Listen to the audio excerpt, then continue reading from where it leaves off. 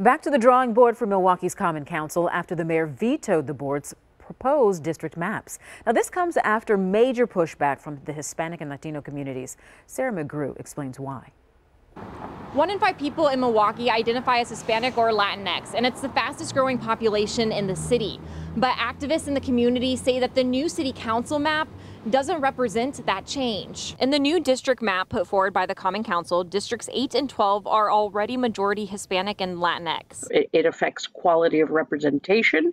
It affects the policies. Which is why the Hispanic Collaborative and other organizations say there should be a third district that is majority Hispanic and Latinx to reflect the growing population.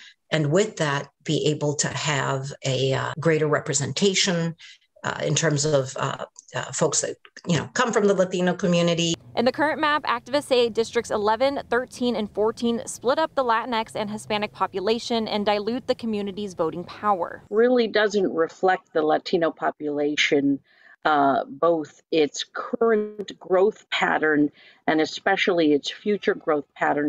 Which is why they asked Mayor Barrett to veto the proposed map, which he did on Monday, saying in part, Milwaukee's diversity is an undeniable strength. It is only fair that growing populations be afforded political representation proportionate to their size and shared stake in the community. Immigration is a major issue. Bilingual education is another example, again, that affects our community. Those are issues that we want to make sure we have representatives that understand those issues. Voces de la Frontera has proposed alternative maps for the council to consider, like this one, which pulls from districts 11, 13, and 14 to create that third majority Latinx district.